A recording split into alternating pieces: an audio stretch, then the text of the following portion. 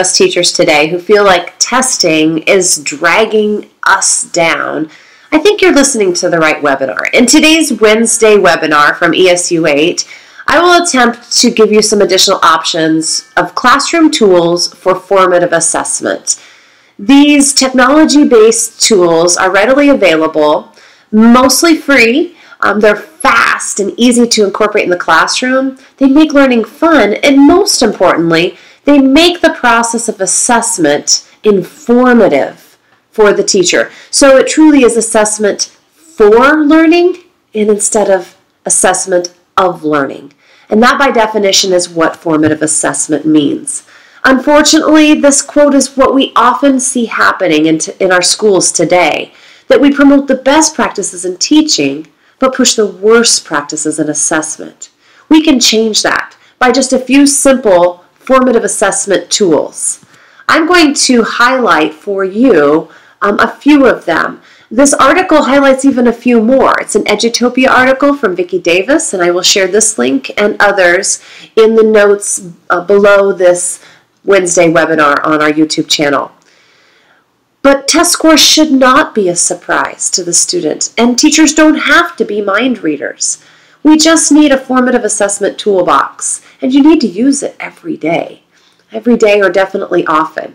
The 6 tools that I'm going to share with you are just scratching the surface of what's available, what we have access to, and what we should pull out of our toolbox and use from time to time. I'm going to highlight and show the differences and the similarities between Socrative, Kahoot, Quizzes, Pear Deck, Nearpod, and GoFormative. But I know and I want you to realize that there are many more than what I'm going to show in the next half hour.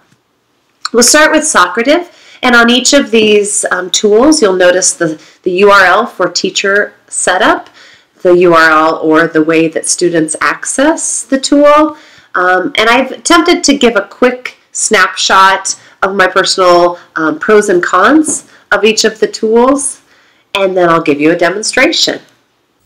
Here's a really quick look into Socrative from both the teacher side and the student side. When I go to socrative.com and sign into my account, I'm able to right away from the dashboard start a quiz that's already been created, do a quick question, do a space race, which is playing a quiz as kind of a game show competition, and do an exit ticket. When I go to manage quizzes, I can create a new one from scratch, import one that's been shared with me from someone else, go to my quizzes and edit each one or duplicate them, and download any reports. The live results tab is here. Let's go back to my dashboard and let's start a quiz. I'll just start the subjects and predicates review. And my options for delivery include student paced, where they immediately get feedback, student paced, where they're able to navigate through the quiz and then submit at the end, and teacher paced. For each of these, I can change these additional settings like disabling student names, randomizing the question order, the answer order, making it so that students can't see feedback or can't see the results when they're through. I'll hit start, and I'll start this new quiz and wait for my class to enter the room and get started. On the student side, this is on an iPad. You can use the app if you want, but it really is just a direct link to that website, to socrative.com. From here, you put in a room number, and the nice thing about Socrative is it keeps your room number the same no matter which quiz you are currently in. So they'll enter in my room number, join the room. They will have to enter in their name here. I'll just put me, and instantly I start seeing that randomized questions are being offered to the student. I'll just select some answers here and submit it. Notice with each one I do get the feedback immediately, along with an additional explanation if it applies. And on my teacher side, you can see what each student is guessing and completing and their overall score. And I'm sorry because I'm not reading the questions, I'm missing them all. But this is a nice progress to watch from the teacher side, and then of course when it is finished, download those results. Another nice feature about Socrative is the ability to take any quiz and download it as a PDF so that you can have that print copy or that print version of your quiz as well. So multiple choice questions, a lot of different options. That's Socrative. The next one is Kahoot, and I was excited when this one came out because it definitely added the game-like feel and the competitive element to doing questions like my class was used to on Socrative. Let me show you how this looks. For Kahoot, you'll notice that the URL for the teacher device is slightly different than the student device. For the teacher, you'll go to getkahoot.com, whereas the students would log into kahoot.it. Now, when I say log in, it's as simple as entering a game pin and their name. It doesn't require an account, which is one nice feature. But Kahoot is completely teacher-directed. In other words, you need to go ahead and project your quizzes onto a projector and play them while their class is in session. Let me show you how it works. On the dashboard for Kahoot, when I've signed in with my account, I can see my Kahoots that are saved here, and I can play any of them. Let's go ahead and try this vocabulary one. When I hit play, then it tells me it's loading, and I have the classic mode or the team mode. I can then see a pin, a game pin that will come up on the screen, and that is unique to this instance of this quiz. So in other words, if I start another instance of it, that number will change. When I join the room with a nickname here, then the teacher sees how many students or players have joined and has control over when to start the game. I'll hit start. This one has 15 questions and it's teacher controlled. So the question appears on the screen, eating way too much. I have time to think about what the answers might be. And then I might see a picture, an image, and the answer choices. On the student side, all they see are the symbols or the colors of the choices they're going to enter. I'll choose one. And it tells me right away if I'm correct or incorrect, and based on my speed and accuracy both, so I get them right and how quickly I got them right, it adds me to the leaderboard. When the teacher clicks next, my screen automatically, or my name shows on the scoreboard, and my screen automatically changes with the next question. So let's just get one wrong here. And you can see the difference in the student screen, and now the leaderboard will display to reflect if anybody has risen above me. So that's how the Kahoot looks like when a quiz is in session. Back here on my dashboard, there's also a great feature called Public Kahoots, where there's 7,300 plus Kahoots that are shared by people, where you can just do that quiz with your class straight from whoever's created it. You see it looks similar, and again it'll give me a game pin that my students can enter. So there's a lot of great resources here, which is a great place to start before you even create your own, is just play some of the Kahoots that other people have created, and you can search for topics here and see what's available as well. But the last thing I want to show you on this Kahoot dashboard is super important. When you are at the home screen in the upper right hand corner, there is a wonderful PDF created by educators about creating and playing the best Kahoots. Download that. It's well worth your time. It's several pages. It's all free, and it'll give you another guide to making these quiz, discussion, or survey experiences with your students come alive and be a lot of fun. For quizzes, the key difference is that the questions can be seen on student devices. So instead of having to look up at the projector screen, they can control the answers that they're inputting and see them right on their own device. This allows then for homework options as well. Let me demonstrate quizzes now. When you first try out quizzes, you'll notice right away that it's very similar to Kahoot, and it is. But probably the biggest difference is the fact that the questions and the answer choices appear on the student's device instead of the teacher's. This allows you to assign quizzes as homework for the students and allow them to complete it repeatedly or outside of class time. A lot of the rest of it is very similar. Here's the teacher side. After I've logged into my account, I can search public quizzes, and there's lots of them here as well, although maybe not as many as Kahoot yet. Here's my quizzes, and so it has the quizzes I've created or saved to my account, and I can start any of those. Here's where I create a new one. My reports lets me download past quizzes, and even quizzes that I've left open as homework options. I can get those results and check on them later on. And so when I go ahead and go to some of my quizzes, let's go ahead and get one going here. Let's do this technology in the classroom. I have the option to play it live or assign as homework. I can also share that link put that link on Google Classroom or Canvas or some way so that students can remember how to get to it. I'll hit play live here. On the student end, they will also log into quizzes.com and then click in, instead of login, they'll join a game. Or alternatively, they could go to join.quizzes.com. Here's the game code. I forgot to mention on the teacher end that these are the question settings.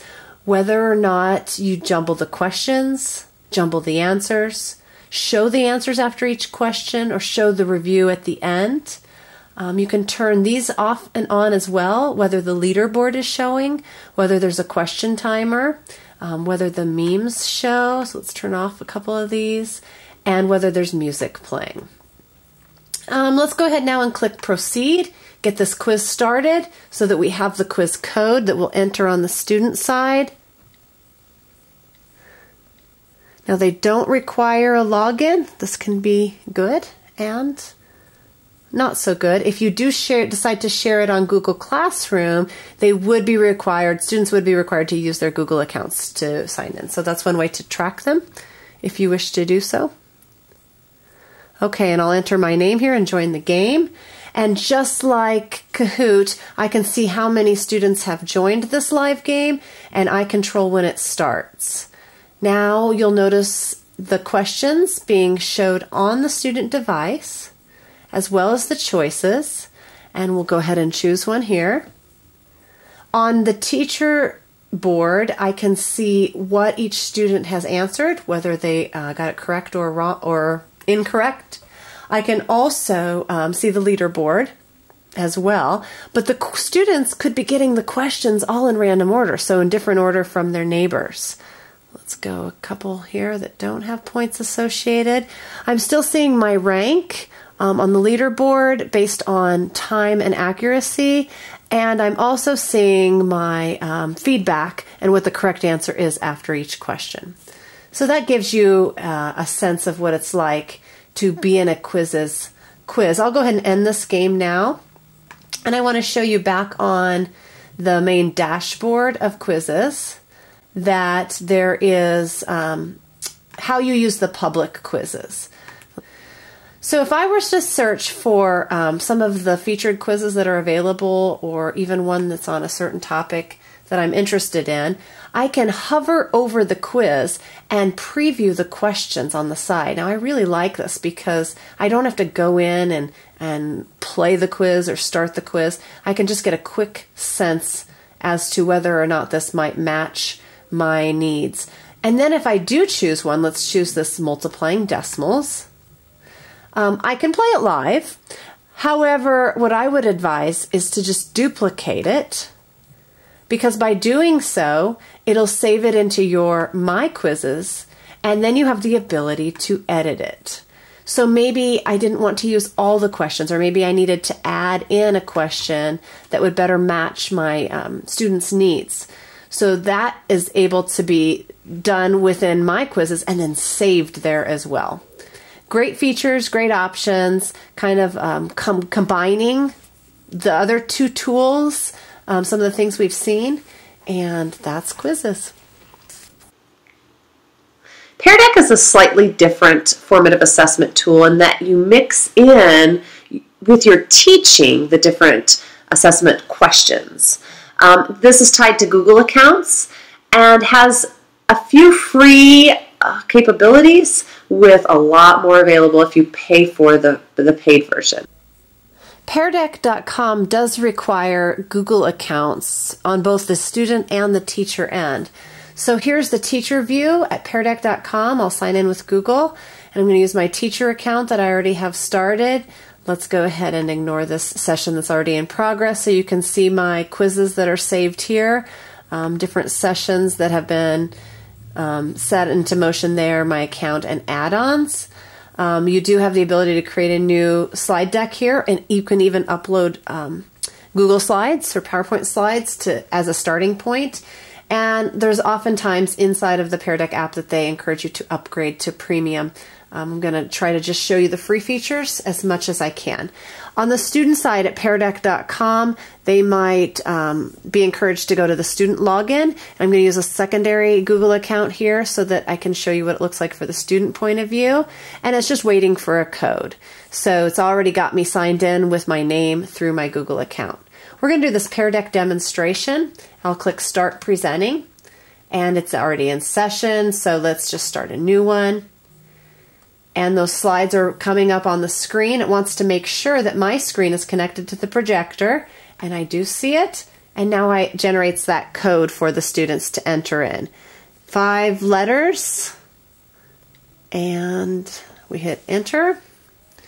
And just like the other tools, we can see when students have joined, but now we control the pace and we advance the slides and it matches on their screen as well. So this is the first slide. When I hit next, it shows the question, maybe an image or a video to go with it. And on the student devices, they also see the question and they have the ability to answer their answer here. On Pear Deck, you as the teacher decide whether you want the student responses to be viewable or hidden. So if you can imagine the whole class entering their numbers, then they would show up as dots on this grid. And I can actually change this answer. Let's say that I thought about it a little bit longer and I want to try a second guess. And that will automatically then change it on the teacher end as well. So it works well for flexible dialogue and discussion. Now I'm going to advance the slide to the next question. This is a free response. And again, if I show the student responses, I'll see each student's inputted answer, and they have the ability to try again and post that. And it shows that they changed their mind from their first answer to their second. You can hide those questions at any time, and again, advance the slides. Now, another nice thing that you can do is do a quick question. While a Pear Deck quiz is in session, I can ask a question about this slide or about anything. And on the fly, while I'm teaching my students, I can maybe do a agree or disagree, thumbs up and thumbs down. We can have some slides in here that are just presentation content, or watch a video together, or have a discussion, and then really quick gauge where they're at with their thinking. So on the student device, they drag their dot, and on the teacher device, we would see their responses. And as soon as they change it, and you have to imagine numerous dots here. Right now we only have one student in it, obviously. So that's Pear Deck in a nutshell, but it's a nice way to mix in both your teaching with your formative assessment right in the same set of class materials. Nearpod definitely captured my interest when it went from being simply an app to web-based, and so that any device can access a Nearpod lesson via nearpod.com. There's a lot of content available in the Nearpod content library, much of which is free, and I will demonstrate Nearpod to you now. Nearpod started as just an app. When it opened up to be web-based and anyone could access the lessons via nearpod.com, it made it more accessible for students and teachers alike, any device. It's very similar to Pear Deck in that there's a good portion of the content that's free, but then you can upgrade for more paid features. However, I personally feel that there are more free features on Nearpod than Pear Deck. Another key difference is that students do not have to sign in with a Google account in order to access the Nearpod content. So teachers would sign in at nearpod.com. I'm signed in right now to my free account. I'll go to my library. In here are all of my lessons that I've either created or saved to my library from somewhere else. For each lesson, I can start a live session. I can assign for homework so that students can complete the activity anytime, anywhere. And I can edit each lesson and add additional questions or slides of information. So any of these are ready to go. I'm going to go back to the main screen so you can see the other options. One of the most exciting features about Nearpod, in my opinion, is the content library that's available. Now again, not all of them are free, so that I encourage you, if you're searching here, to search the filter and right away put on the free filter. Unless you're willing to pay for content, you just pay for it on the teacher end and then give it to students as many as you want to use it with.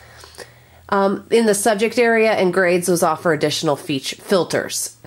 Then you can search for specific topics and find really good starter lessons that are either made by publishers or content providers, or maybe just give you an idea of a lesson that you can model your own after.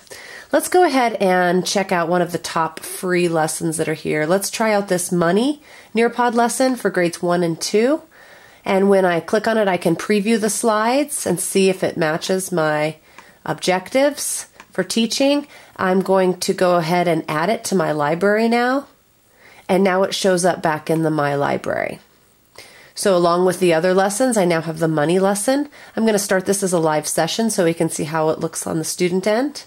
And it gives me a pin, which my students then enter into the nearpod.com website, and they do not have to sign in if they just click join lesson or enter pin to join lesson. They can bypass that need to create an account, which is nice.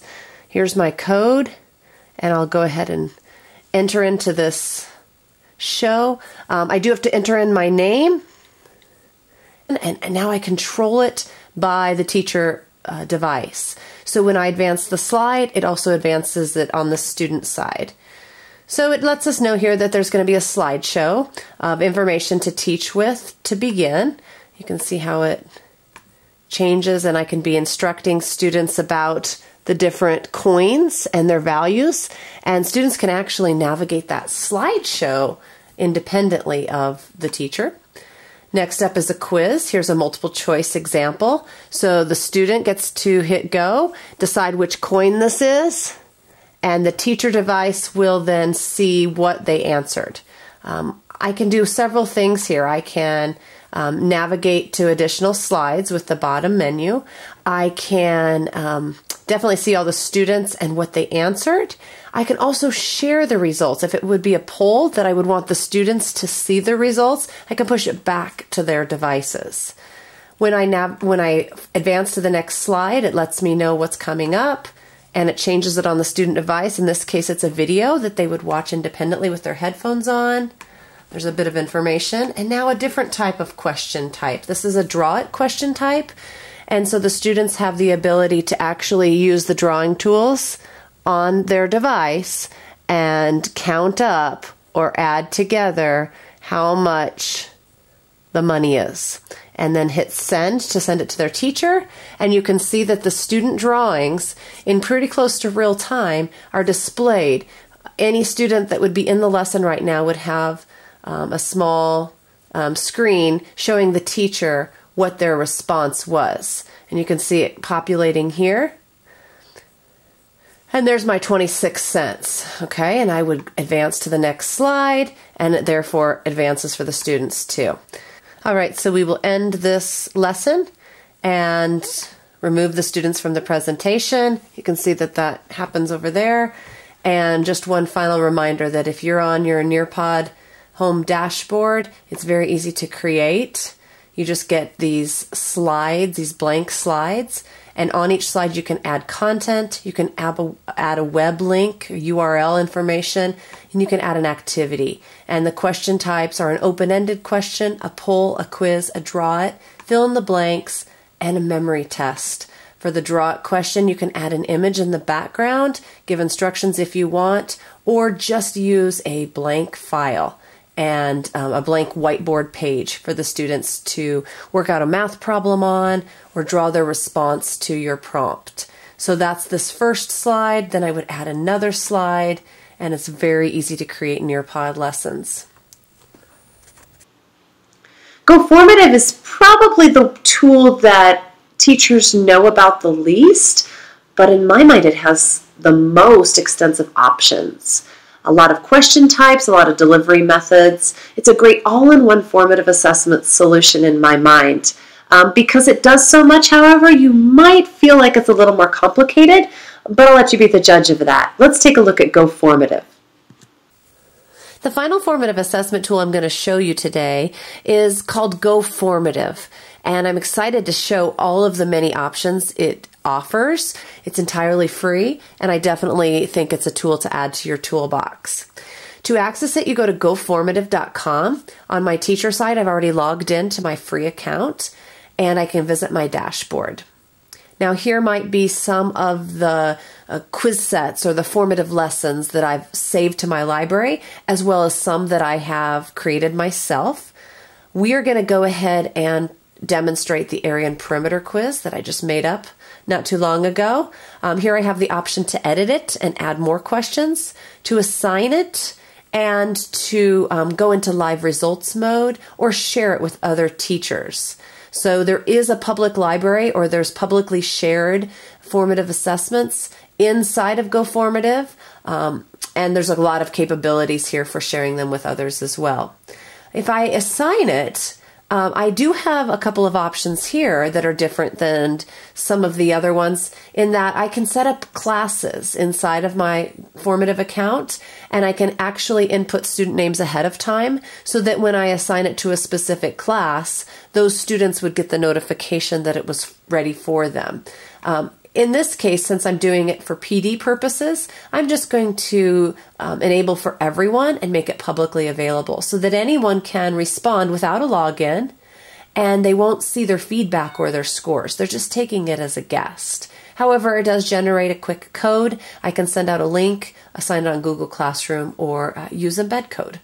And on the student side, since I don't want to create student accounts in this example, I will just enter this code into the quick code box. It's a little bit longer of a code, but it does stay the same for this quiz, so that makes it easy to assign and share. Let's go ahead and go. I do have to enter a name, a first and a last name, if I bypass the sign up or the login with Google here. So I'll continue without logging in, but I will put a first and a last name so that it lets me through. Now, the students, in this case, I've chosen to let them see all 4 questions at once, so they can take this formative assessment in any order and at their own pace. When they do enter a response, for example, on this first question, they will go ahead and click their choice. And then in the live results, the teacher would see what everyone had answered. Actually, even people that have taken this in the past. But the newest response will show up soon. I can see the average score and what each student answered. Here's the me that is this current answer. I put in A area, and it shows up that it's red. Let's scroll down to the second question. In this one, you have a video to watch and then a drawing underneath of it. So after I listened to how they figure out perimeter and area, then I would draw the rectangular figure that has the area of 24 square inches. This could be made to be as nice looking as they want it to, but the general idea here is that their drawings are instantly displayed on the teacher's screen.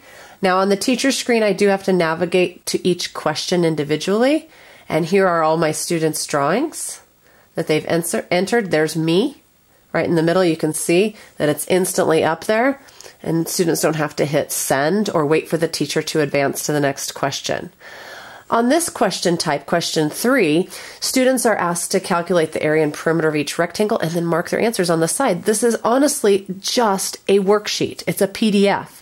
So GoFormative allows the teachers to add traditional worksheets to their questions, and then students can annotate on top of them. This one might be a little bit hard because it's kind of small spaces, but you could do this as a map where students would need to highlight or circle answers Or it could just be work out the math problem one question at a time to give them more space and more room to submit their answers. And again, when we go to question 3 on the teacher side, we'll see everyone's submitted responses. Then as we scroll down, the 4th question is just an enter your response type question. And so students would actually be able to type, and then the teacher would see all of those typewritten responses there. So Go Formative has some really great features in here. If I go back to the main dashboard on the teacher side, oh, and here's the submit button. There we go.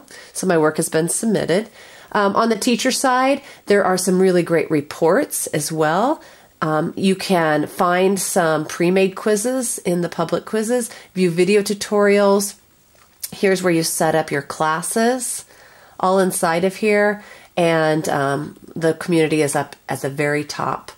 So I encourage you to try out Go Formative. It might be a new tool that will just be enough to allow some flexibility in your teaching, maybe help create some more blended learning experiences for your students, and definitely give you some feedback that you as a teacher can help assess students' learning and take them to even greater depths of learning. And so there you have it. 6 simple tools with options for maximum flexibility for formative assessment in your classroom. I've compiled a snapshot chart with several different criteria, and the complete chart is available online at the shortened URL. Now, this is obviously something that tools are often changing, and you might have different opinions or updates. Please send them to me, katie@esu8.org, and I'll try to maintain this comparison chart. But it's an easy way to look at all of them side by side and decide which one you want to try tomorrow.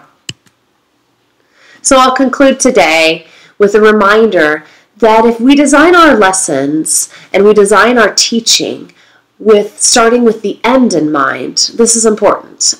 The assessment of the learning, that summative assessment that we know we're reaching for with our learners. But then we plan backwards, and that allows us to decide on our assessment for learning, all of these formative assessment opportunities along the way. And if we're incorporating many of these tools and experiences for our students, then assessment as learning approaches. I hope that you can see with these 6 tools for sure that students would be learning as they're completing them, as they're competing in them, as they're giving us as the educator, as the teacher, information about what they know. They're also learning in the process. To me, that's a win-win, and it's the reason why that formative assessment practices can and should be improved on. I hope this gave you a few tips to get started in doing so. Thanks for listening.